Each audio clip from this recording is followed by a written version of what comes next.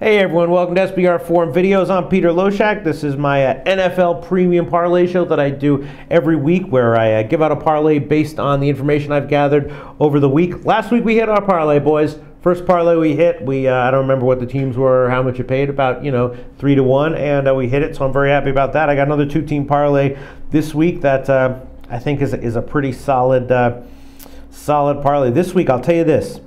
There's not a lot of sides that I think the books are going to get burned on, but there's a lot of freaking teaser sides where they're going to be very, very vulnerable. Books might get crushed in teasers. A lot of very good teaser sides this week, and when the lines are very sharp and right on, that's worse for the teasers because blowouts is what kills teasers. Results that deviate from the line is what kills teasers. I don't know, man. I'm a little bit nervous about the books this week, not for sides, but for teasers. We'll see if all these big teaser sides cover. Could be bad. At any rate, there's a bunch of games. I'm going to take two. I'll tell you what the first one is. Stephen O from AccuScore.com. Anyone who's regularly watching our preview videos know that Stephen O has hit like 5 or 6 in a row.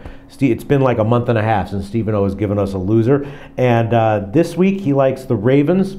It's a little bit tough when the Ravens go all the way to the West Coast. They're going into San Diego, but San Diego is dysfunctional. The line was about pick'em. Now it's Ravens -1, -110. That's a DSI, and I kind of like it myself. There are arguments against it, but I kind of like it. Stephen O likes it. It's his pick this week, and I'm tailing it in this parlay. Half because I like it, half because Stephen O. It's his pick. Then let's see, what else is there? Well, a lot of games. Troy West, who's been on fire, he picked the Bengals over the Raiders.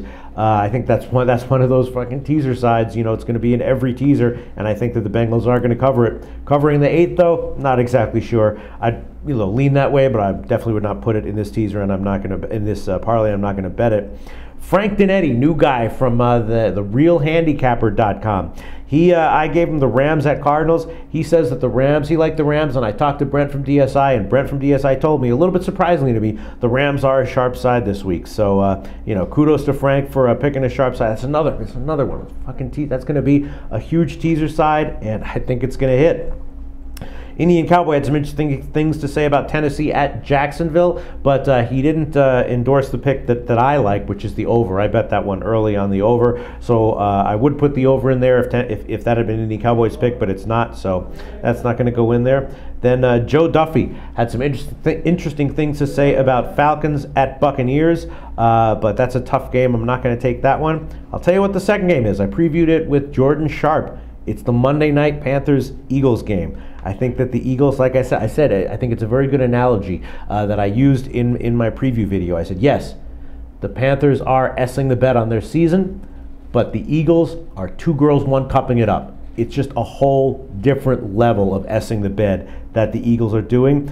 And, as dysfunctional as the Panthers might be, as much as they give away games, hand away games, I mean, it's just a disaster in Philly. Andy Reid is just, the fans, Andy Reid, McCoy, the whole thing, the offensive line, it's just a disaster. So I think the Panthers -3 plus 105 in the Monday night game is going to be the second team in the parlay. So those are the two teams, Panthers -3, Ravens -1. That's $100 to win $290, $136. We did win our parlay last week, boys, and I think we got it again this week. All right, that's it for my NFL Week 12 Premium Parlay show. Good luck this weekend, and I'll catch you guys again next week.